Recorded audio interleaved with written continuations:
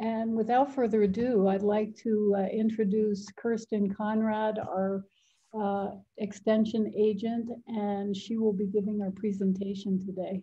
Thank you, Kirsten. Thank you, Colleen, and especially thank you to you and to Julie for facilitating today's session. I also want to introduce to all of our attendees today, Brandis O'Neill and Kathy Iden, who are Extension Master Gardener interns with our program here in Arlington and Alexandria. We have about 230 members of our program here, volunteers in our program, and it's a very robust program. We're very proud of what they do. Today's presentation is going to be on summer pruning, but we also have a winter pruning class, which we do during the dormant season, which is more suitable for some of the trees and shrubs that we're talking about today, but I'll surely point that out. Thank you to all of you who have already put in suggestions and questions into the chat box. Please continue to do so, and we will address most of those as we go along. And hopefully we'll have plenty of time at the end of the session to answer questions, additional questions. So we do have a help desk. Help desk email is mgarlex@gmail.com. And this is only operating by email at the moment because our office spaces at the Fairhaven Community Center in Arlington, Virginia are not open yet. They're still closed to us for COVID precautions. Public education classes, all of you are here today, so you know somewhat about how to find our public education classes, but these are classes that are advertised through the Master Gardeners of Northern Virginia website, which is an astounding and very active organization of Extension Master Gardeners that support the work of Extension. So thank you for being here today. Today we're talking about pruning of trees, shrubs, and herbaceous perennials. We are basically going to be talking about the deliberate act of wounding a plant to achieve a desired result. And this sounds a little harsh, but this is exactly what it is doing. We are cutting away extraneous growth. We are helping to train the plant to make it stronger. We are deliberately choosing to prune it to be able to maybe achieve better flowering, maybe to achieve a better form, whatever it is, we are doing some pruning on it. We're going to start off by talking about how to avoid having to prune so very, very much. It's a chore that many people find tedious. And of course, it's something that all of us have to do because if you have a garden for more than 3 or 5 years, you've got plants that are crowded that need to be pruned.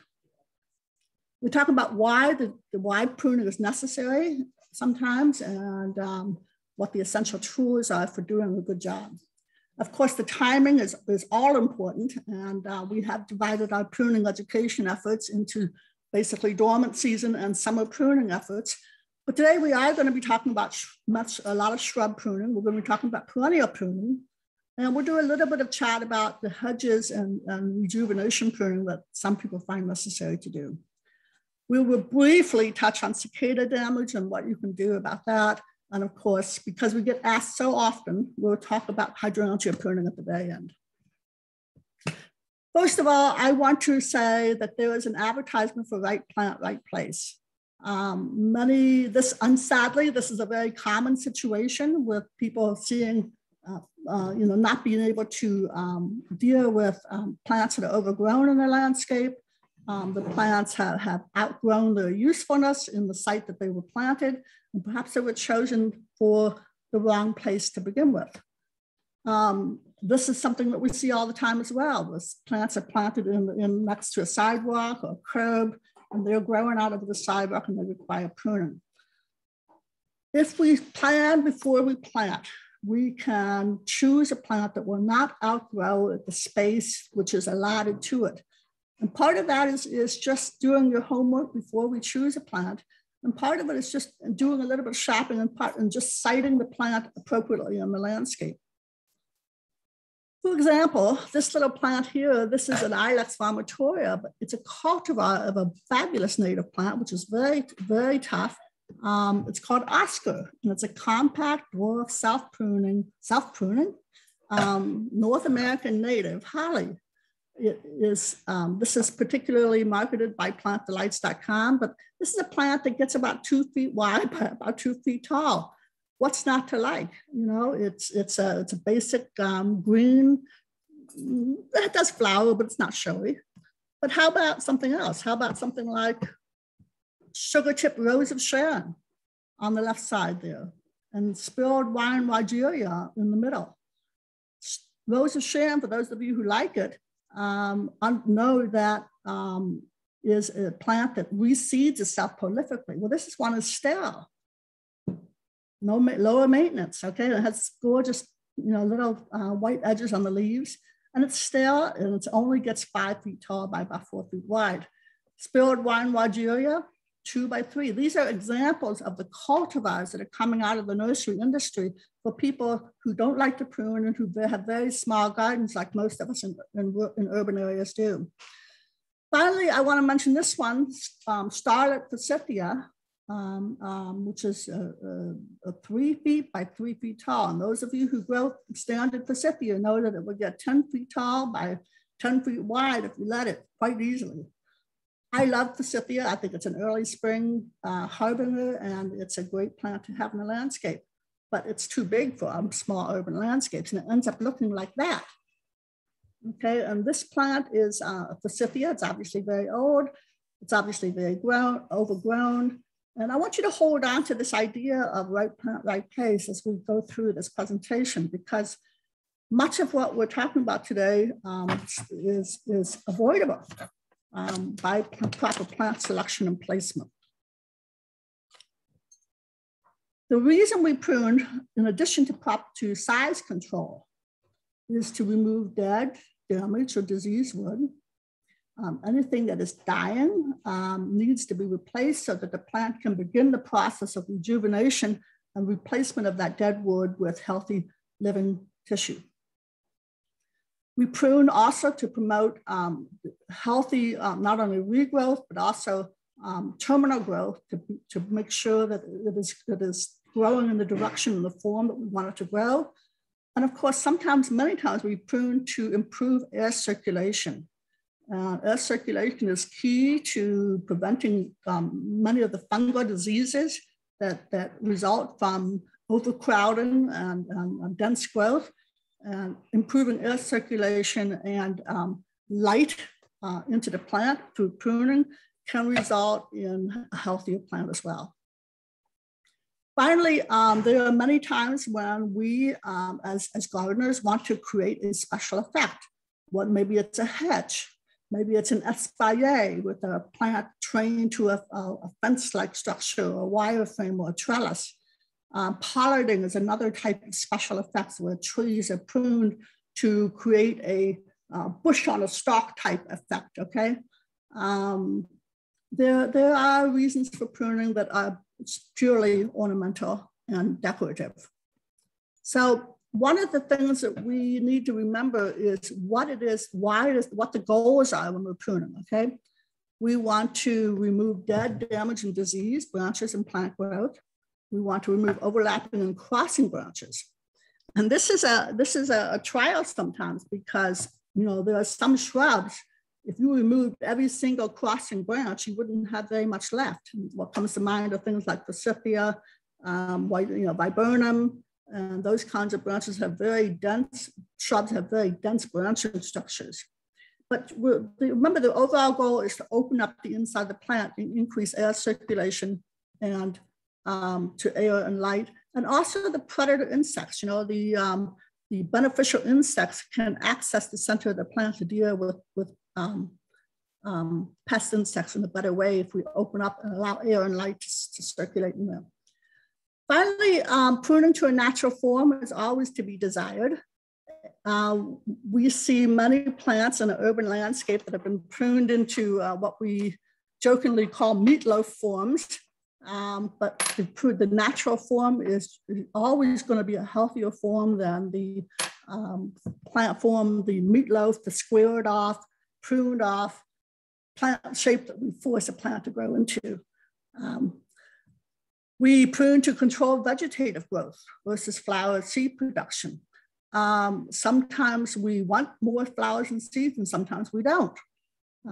Classic examples are that most woody plants that we grow for producing flowers or fruit from do so when they are allowed to produce flowers and fruit production on a younger set of branches.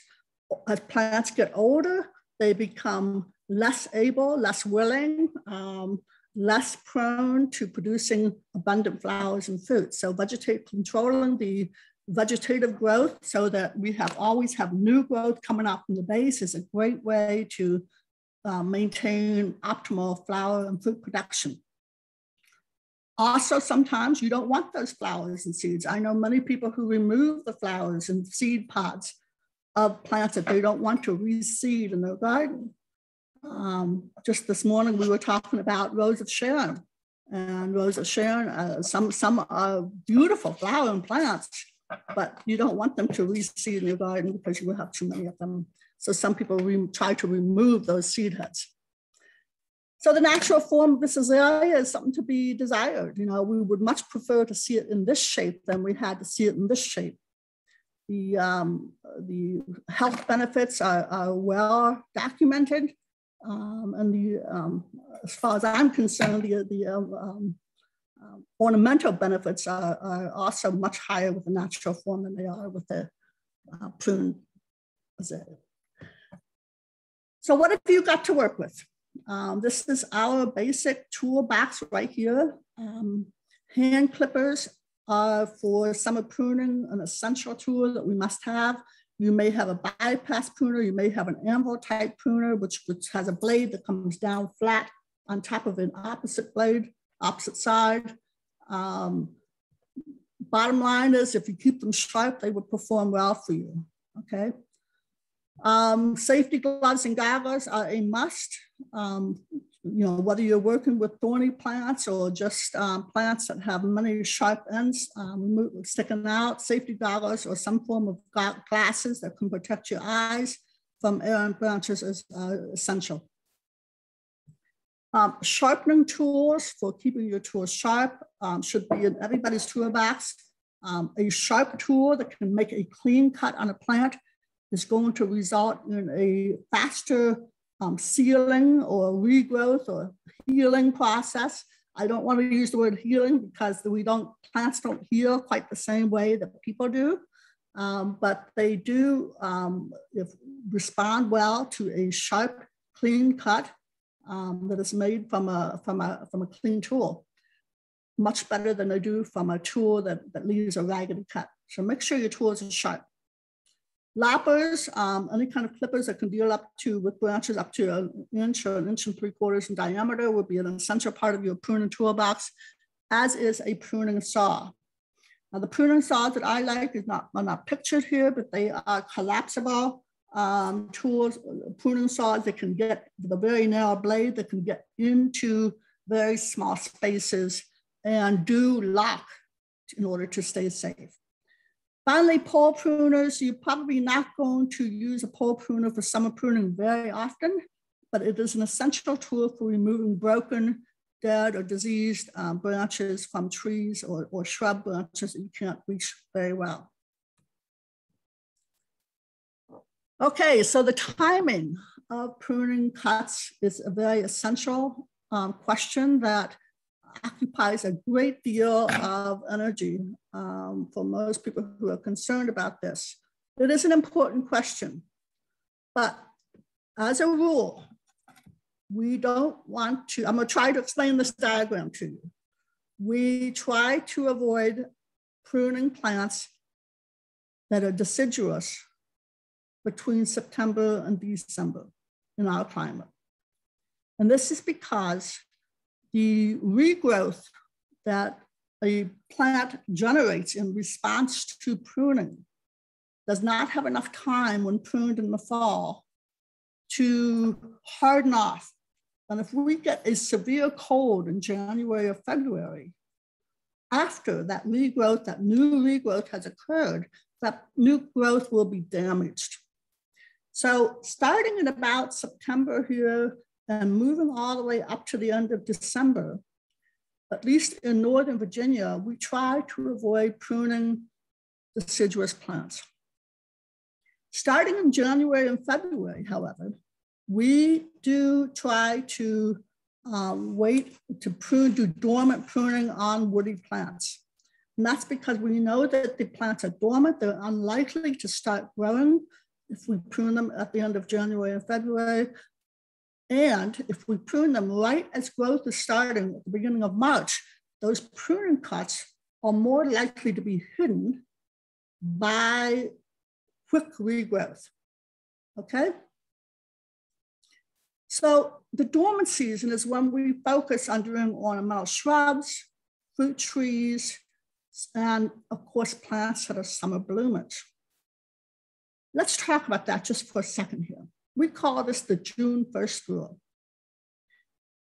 If a plant blooms, an ornamental plant blooms before June 1st, it is blooming on with flowers that were set the previous year.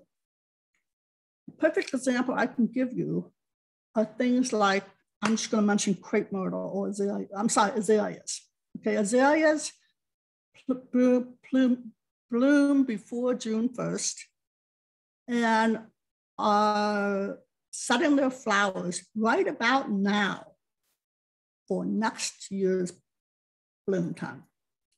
So if I prune an azalea anytime from September to the time it blooms in March and April, I am removing the flowers that were already set last year.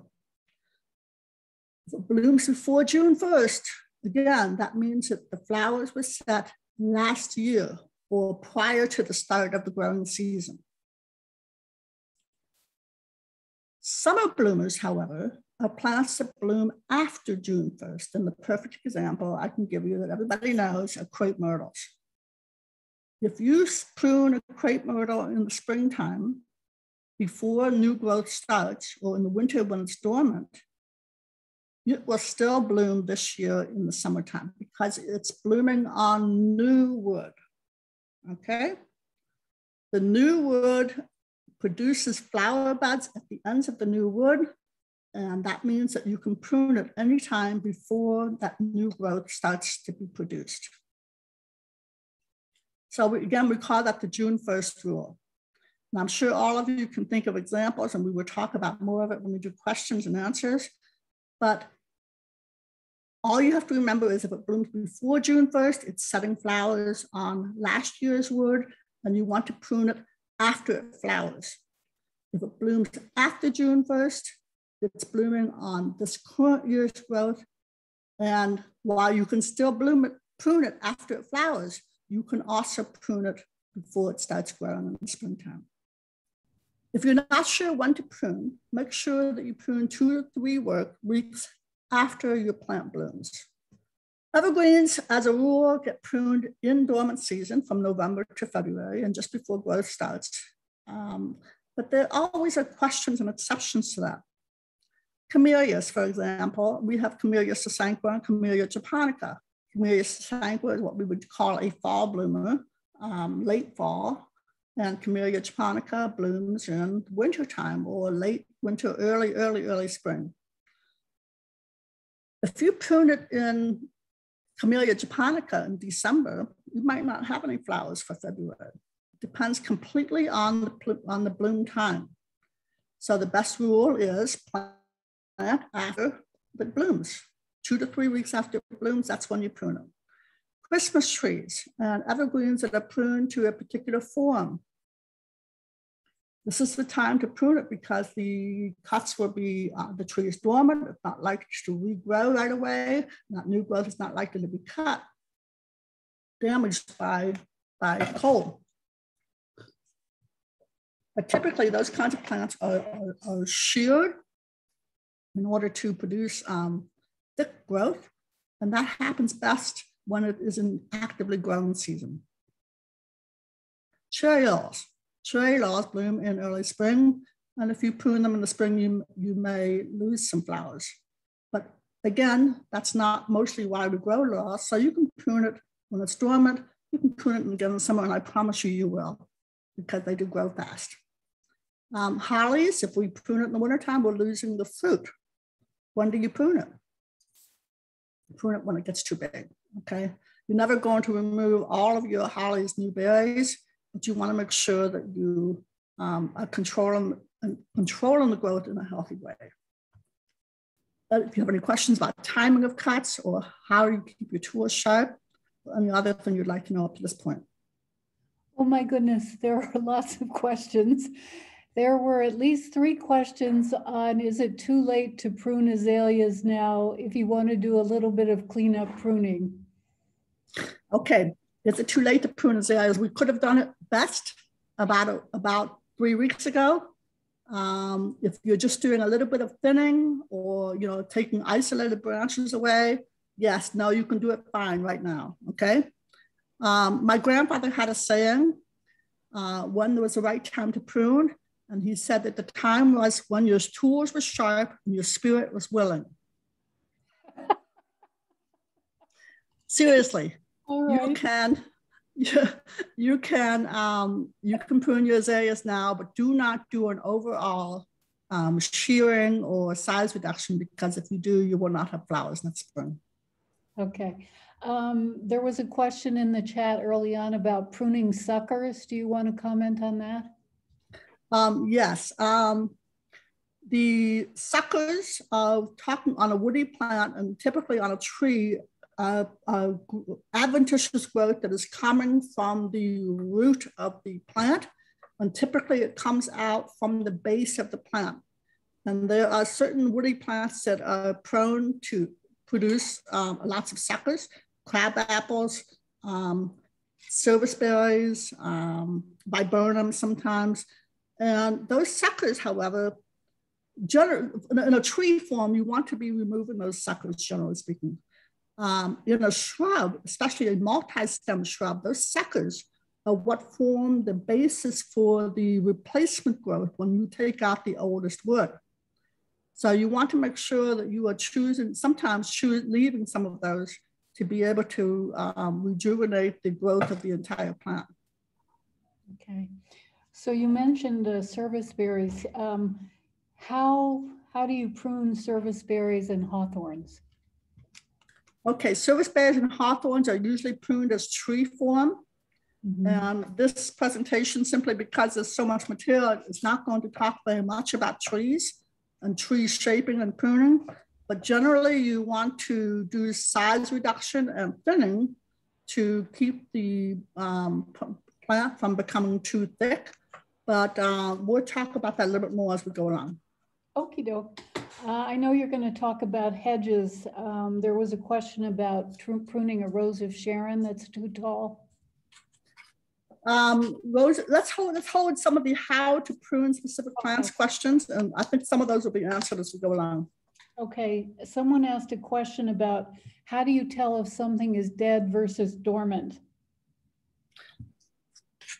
That's a great question. When you are looking at your plant in March and you are trying to decide whether it's dead or diseased or just dormant, you can simply nip the surface of the wood and determine whether it is green beneath that nook, beneath that cut.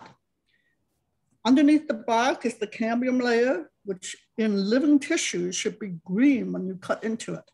If it is not green, then it may be dead, and you can continue to check the stem closer to the base as you get closer to the base and determine where the tissue is live and healthy. Once you define that spot, you want to cut to the nearest side branch, which is healthy. Side branch or side bud, which is healthy and green underneath the level of the bark. Great. Kirsten, do you know a reference that lists plants that bloom on old wood versus new wood? Yes, we have. Virginia Tech has publications, shrub pruning calendars, and we have not provided specific links to those at this point because the Virginia Tech publications resource has recently changed their locations and is busy revamping some of the old publications. I do believe the shrub pruning calendars, which list specific plants and when to prune them, is still available at resources.bt.edu. Okay, great. A lot of the rest of the questions are about individual plants, so I think we should hold those until a little bit later. Okay, all right, thank you.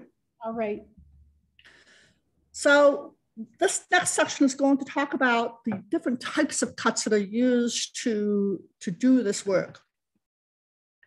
Thinning cuts are cuts that promote growth throughout the plant. Okay, and that thinning cuts are typically used to remove older, overgrown branches from the center of the plant. They're used to increase air circulation.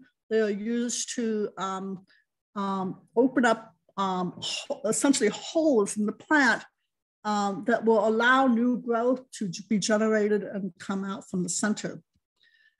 Heading back cuts are cuts that direct growth to certain areas or certain directions that we wish them to grow. Heading back cuts can also be used to thicken a plant surface up, to thicken the growth up and increase new growth. I hesitate to say that because in the example I gave earlier with the evergreen trees that are used for holidays,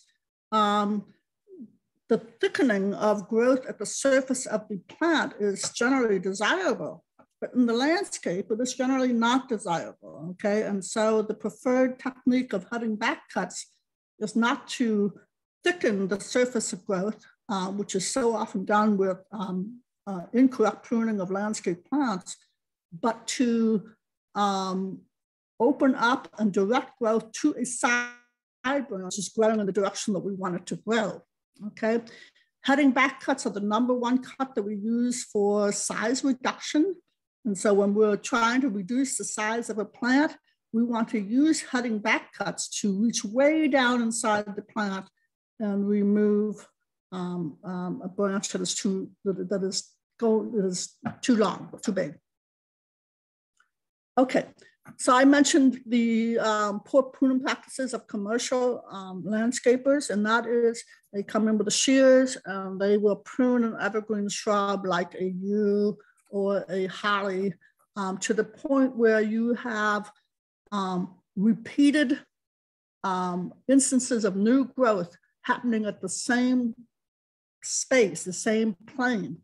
And after a few years of this, even a few seasons sometimes, you end up with a shell of green on the outside of the plant and nothing growing on the inside.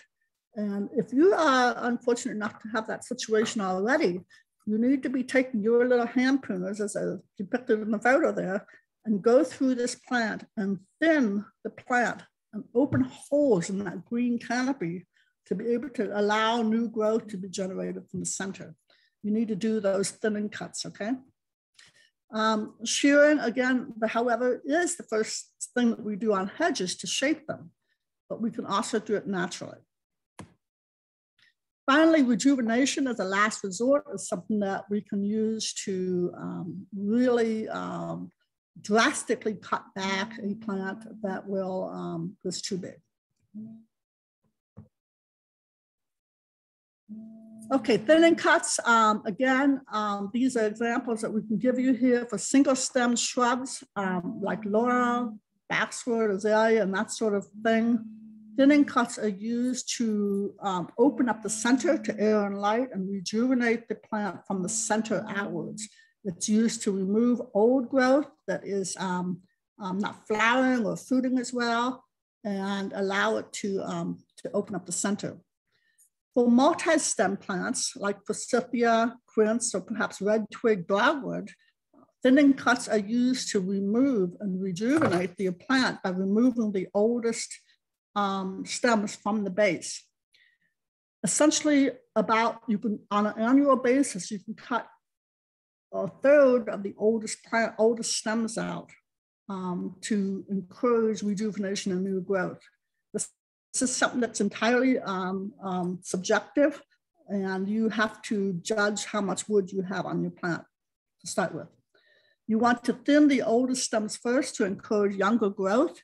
And after that, you need to do it on a case-by-case basis to determine whether or not there is sufficiently new growth going on. This is a really great technique to use for rejuvenating an old Forsythia or an old red twig dogwood. And many times it's quite easy to see by looking at the plant, especially in the dormant season, what the oldest growth is. In the red twig dogwood, for example, the newest growth is going to be that bright red stem. The old growth is going to be kind of a gray, gnarly looking bark on the outside of the plant. And so if you want that red color, you're going to have to cut those older stems out at the base and allow those suckers to come out again. Cutting cuts are the primary tool that are used to reduce the size and direct the growth, as I mentioned earlier. You want to cut to an outward facing bud and stagger the height of the cuts. You want to bury the cuts inside the body of the plant and not just cut at the surface of the plant. As the drawing indicates there, the plant that's on the left shows different cuts that are made at different heights within the plant in order to sustain regrowth that is going to distribute new healthy tissue throughout the plant, not just at the surface of it. And finally, as with the thinning cuts, you want to limit your reduction whenever possible to no more than 1/3 of the total volume of the plant. Why is that magic? It's because the plant still needs leaves to produce energy to sustain itself. And a drastic cut of a half to more of the plant material will be a setback for the health of the plant. Finally, don't leave stubs when you cut it. And the drawing at the bottom here shows some variations on individual cuts. The one on the left side, you see the cut, the small angled cut immediately adjacent to a side bud. The second one in from the left shows a much larger angled cut that is made at a much broader angle. The third one in the middle shows a bud and then a section of stem, a stub, which is left behind. And of course, the fourth one shows a raggedy, jagged, broken off surface. And the fourth one, the last one, the fifth one, shows a cut which was made very, very close at the bud itself. The correct cut you want to aim for is the first one on the left. In the second one, the angle of the cut is too great, and it leaves more surface area for disease and decay to enter that cut surface. It also leaves a part of a stub there, and as in the third example, that stub is going to die back, and it's going to die back to that bud. And that does not allow the woody plant to seal that wound and to produce new growth readily to replace what has been cut. The fourth cut, of course, is not a cut at all. It's just a broken off end. And whenever you have that situation with broken wood, storm damaged wood, you need to try to go in there and recut and make a clean cut there so that the plant can begin to seal off that wound. And finally, the last one is too close because you've done damage to the growing bud that is going to be left behind. And you need to have some space there for that bud to be to grow without having to worry about sealing over that wound. So again, the first cut on the left is the correct one. I should have done a little graphic there to show that, but the one on the left is the best way to do this. It's an angled cut. There is some discussion at the moment about leaving cuts at right angles, because that would be the right angle to the stem, because that, of course, would be the least exposure to the cut end. But this angled cut does allow water to run off easily and not sit on the end of the stem. Every pruning job combines both limit thinning cuts and cutting back cuts. And on mounding shrubs, this is going to be essential to everything you do. Just a couple of real life examples here. This is a Forsythia shrub. Remember that overgrown Forsythia we showed about 5 slides back? This was a picture in April or May of a Forsythia shrub that was about 12 feet tall, 12 to 15 feet tall. Can't really get a scale by looking at this picture. But this is April, May Forsythia shrub. May 13th, 2 weeks after the end of flowering, the plant was, all this old growth was removed. Everything 3/4 of an inch or larger in diameter was removed. And it was pretty a lot, it was way more than 1/3 of the plant, right? So here we have it after pruning. Doesn't look so hot, does it? But here's what it looks like a month later. You've got all that new growth coming out, those at this point, aesthetically speaking, I would go in there and remove those long spindly stems that are left behind and go from there. But plants do recover from pruning. They recover from our mistakes pretty well too.